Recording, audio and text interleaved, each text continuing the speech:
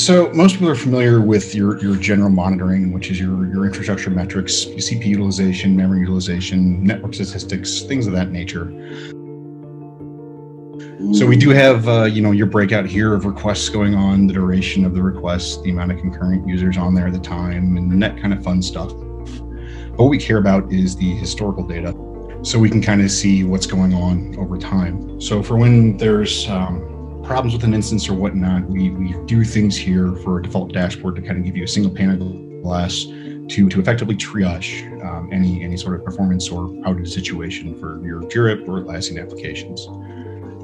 Some of the fun things we do here are, if you have like a 500 status code, we notate not only where that happens on the chart here, but you can see the path they were hitting, along with the actual user that was getting the problem here. In this case, that was Ingrid.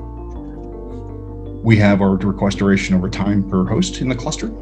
So we can see when we get spikes for, hey, this is not performing very well. We can kind of dig into that specifically. And we can see that we had an associated CPU spike here.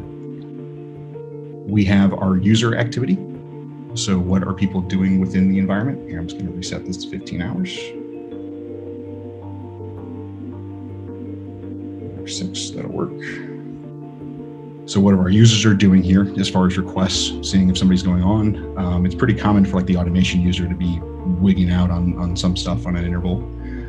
We have our top access paths. So, activity as far as how frequent something is being accessed within the instance.